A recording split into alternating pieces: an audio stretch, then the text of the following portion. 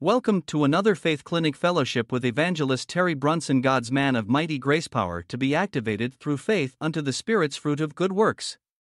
Before I begin the teaching, I want to speak in a word of knowledge in the gift of the Spirit by discernment. I am seeing a person being healed of a sickness that the doctors have given up on you. You have pilled in and pilled out day in and day out. God's faith is your medicine now. I speak the word of life and health in God for you. Sickness is a big battle to doctors sometimes to make them give up on finding a cure, but in God, sickness has to obey the word fixed in faith, wrapped in grace, and set in the Spirit. Use your faith to believe in healing as a benefit of inheritance in salvation. Let us go into peace and remain well in faith when asked to be healed. Believe to receive and be well in God's covering of mercy and grace. Now let us open our teaching in power. Our topic is the gospel from hell.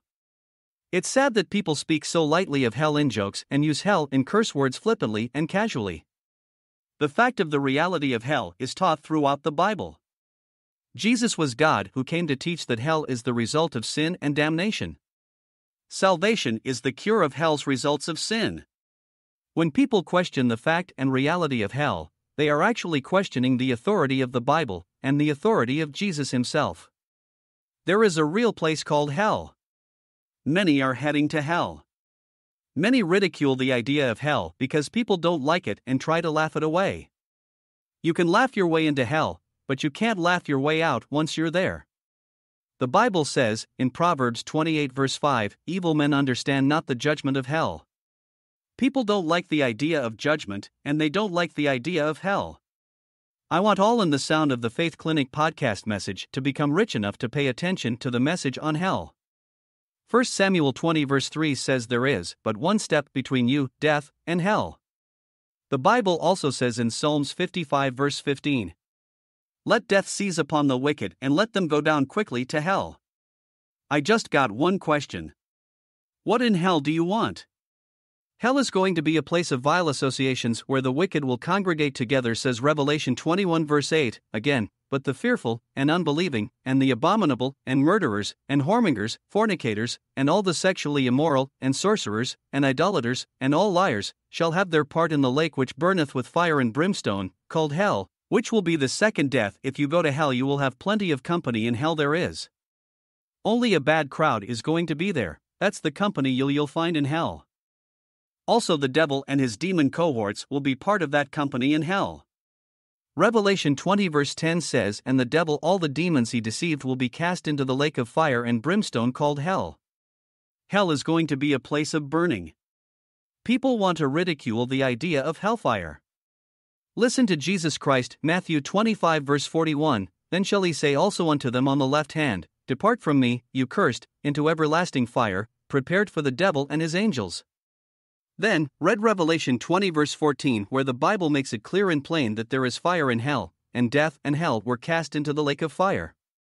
This is the second death. And then, in Revelation 21 verse 8, the verse that we began with, but the fearful, and unbelieving, and the abominable, and murderers, and whoremongers, and sorcerers, and idolaters, and all liars, shall have their part in the lake which burns with fire and brimstone. What did Jesus mean when he said, it is better for people to enter into life halt or maimed, rather than having 2 hands or 2 feet to be cast into everlasting fire? That is Matthew 18 verse 8. What Jesus is saying is whatever price you pay, miss hell. Don't go to hell, no matter what it costs. What Jesus is saying, it would be better to be a maimed saint on the way to heaven than a healthy sinner on the way to hell. That's what he's saying, no matter what it costs, no matter what the cost, don't go to hell. That's what Jesus said, it is better to be a crippled saint than a healthy sinner going to hell.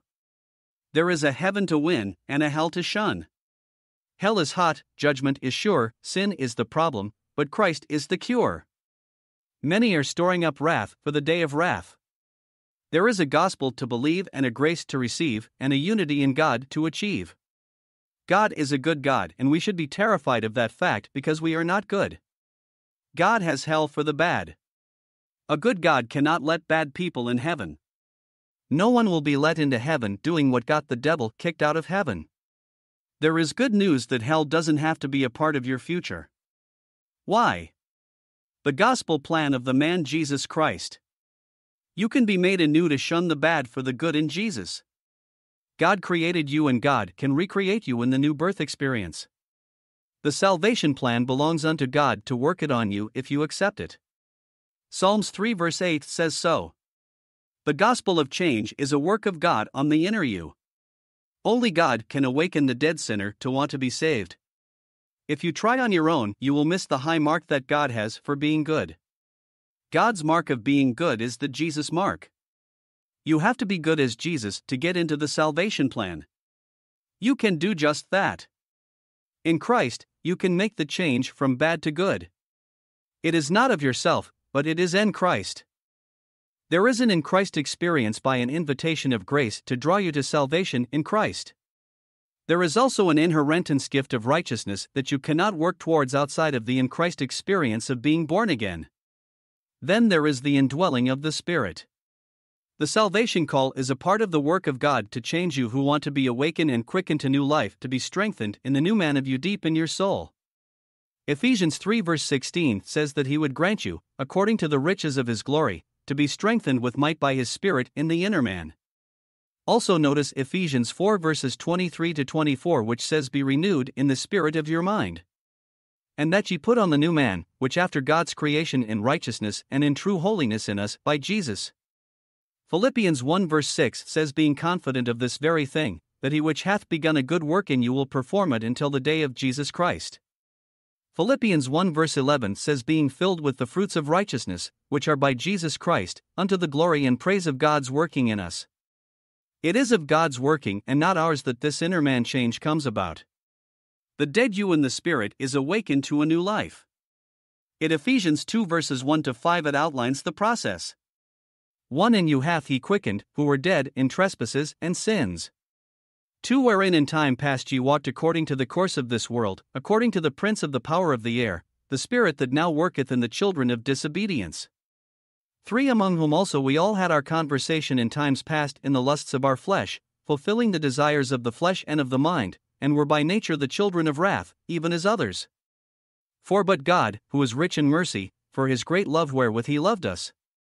5 Even when we were dead in sins, hath quickened us together in Christ, by grace ye are saved. Winky face. We were spiritually dead. We were sinfully devilish. We were stupidly disobedient. We were sensually deprived. Those are 4 things that we of ourselves could not fix to change. Then Ephesians 2 verse for the first 2 words. But God. It took God to step in to make the change in us that we need. It is of an election of grace. Ephesians 1 verses 2 to 4. 2 Grace be to you, and peace, from God our Father, and from the Lord Jesus Christ. 3 Blessed be the God and Father of our Lord Jesus Christ, who hath blessed us with all spiritual blessings in heavenly places in Christ. For according as He hath chosen us in Him before the foundation of the world, that we should be holy and without blame before Him in love. We were chosen in the elect. In Christ in love and in a call to duty. The election of grace is of the empowering through God on us, in us, upon us, through us, to us, and we were made to respond in faith. We were chosen from the beginning to salvation. 2 Thessalonians 2 verse 13 say we are bound to give thanks always unto God, because He has from the beginning chosen us to salvation through sanctification of the Spirit and belief of the truth. John 13 verse 18 says that God knows the chosen ones. Ephesians 1 verse 5 says, having predestinated us unto the adoption of children by Jesus Christ to Himself, according to the good pleasure of His will. Ephesians 1 verse 11, in whom also we have obtained an inheritance, being predestinated according to the purpose of Him who worketh all things after the counsel of His own will. Not all are among the elect. John 3 verse 16 has a whosoever believe group. That group is chosen of God to respond to the gospel when they hear it presented. The ones of the whosoever group have been ordained to respond to God's call. Acts 13 verse 48 lets us know that the elect were ordained to eternal life. John 15 verse 16 says the elect is chosen of God and they don't make the choice to be chosen. John 15 verse 16 Ye have not chosen me, but I have chosen you, and ordained you, that ye should come unto me and bring forth fruit, and your fruit among the elect shall remain.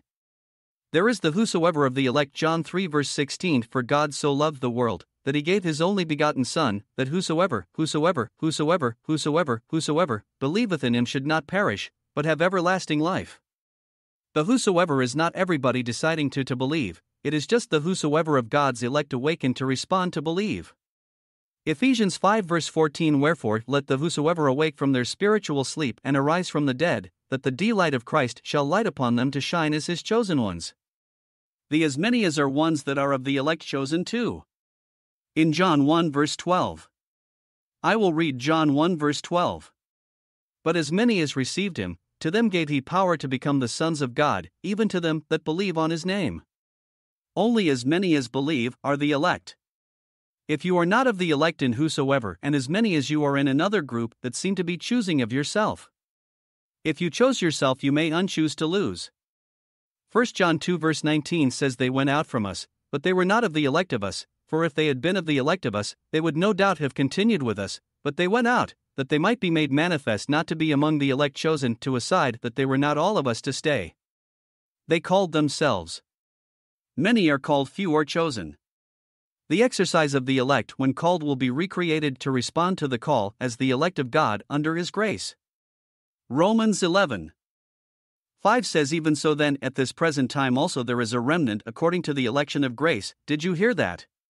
The election of grace. Romans 9 verse 16 So then it is not of him that willeth, nor of him that runneth, but of God that sheweth mercy to the elect he has chosen and called to be in Christ. The end result of the elect is to get in Christ and stay in Christ by the Spirit's working. It is God who creates, and it is God who recreates.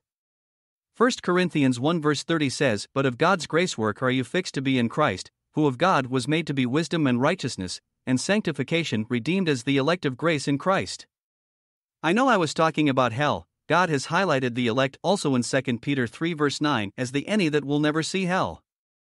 2 Peter 3 verse 9 says the Lord is not slack concerning his promise, as some men count slackness, but is longsuffering to usward, not willing that any should perish in hell, but that all should come to repentance as the elect under grace. 1 Peter 1 verses 1 to 2 1 Peter, an apostle of Jesus Christ writing to all the saints, scattered throughout Pontus, Galatia, Cappadocia, Asia, and Bithynia, who are the elect according to the foreknowledge of God the Father, through sanctification of the Spirit, unto obedience and sprinkling of the blood of Jesus Christ, grace unto you, and peace, be multiplied. The any of 2 Peter 3 verse 9 are the same elect that Peter is writing to as he says in 1 Peter 1 verses 1 to 2. 1 Peter 1 verses 1 to 2 1 Peter, an apostle of Jesus Christ writing to all the saints, scattered throughout Pontus, Galatia, Cappadocia, Asia, and Bithynia, who are the elect according to the foreknowledge of God the Father, through sanctification of the Spirit, unto obedience and sprinkling of the blood of Jesus Christ, grace unto you, and peace, be multiplied.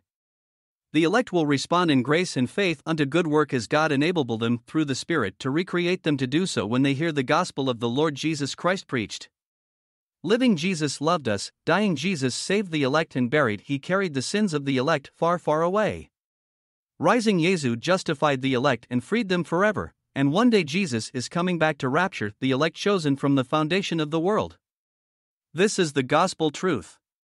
The elect will have a grace experience that only God through the Spirit can do when the gospel is preached. To awaken the elect to faith and repentance to get in Christ to glorify God. Ephesians 1 verse 6. To the praise of the glory of his grace, wherein he hath made us accepted in the beloved. And Ephesians 1 verse 11 In whom also we have obtained an inheritance, being predestinated according to the purpose of him who worketh all things after the counsel of his own will. To save all from hell he paid a cost with his blood to save the lost to be the spiritual boss. Are you listening? Please listen. Sin will be pardoned in Christ or punished in hell, but it will never be overlooked. Would you take this opportunity to trust Jesus Christ? Believe on the Lord Jesus Christ, and you will be saved. Acts 16 verse 31. No one listening to me right now needs to go to hell. Let's bow our heads and pray together and say, Oh, Jesus, I know if I died today that I'd go to heaven rather than hell. I know it because I have a Bible promise that I can repent of all my sins, and take Jesus Christ as my personal Savior. I now by God's Spirit, bear in witness with my spirit that I want to be a child of God right now. I thank God that, if I died right now, I'd go to heaven rather than hell. Father, I pray that many today will say an everlasting yes to Jesus Christ. In His name I pray. Amen. I want to turn this part of the podcast over to Sister Grace, the Faith Clinic Fellowship announcer. She will give a word of support on how you can donate to the Faith Clinic Fellowship cause of sharing Jesus Christ in the world. Here is Sister Grace.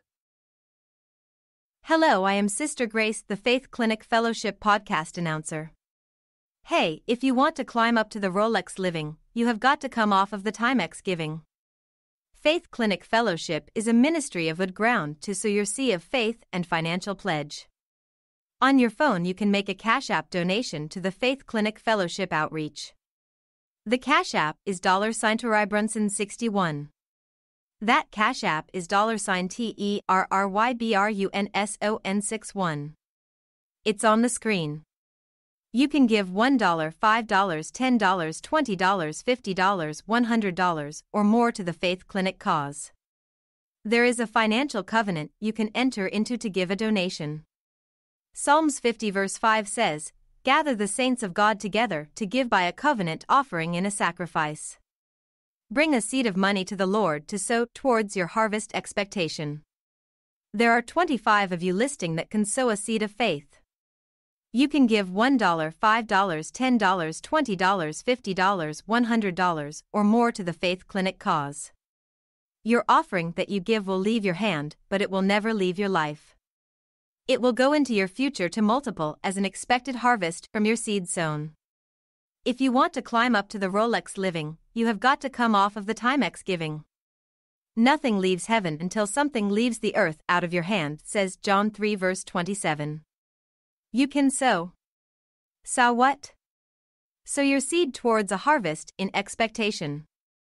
The Bible says you can sow for a healing, a financial breakthrough, new job, deliverance from drug use and self-abuse. On your phone you can make a Cash App donation to the Faith Clinic Fellowship outreach. The Cash App is $Terrybrunson61.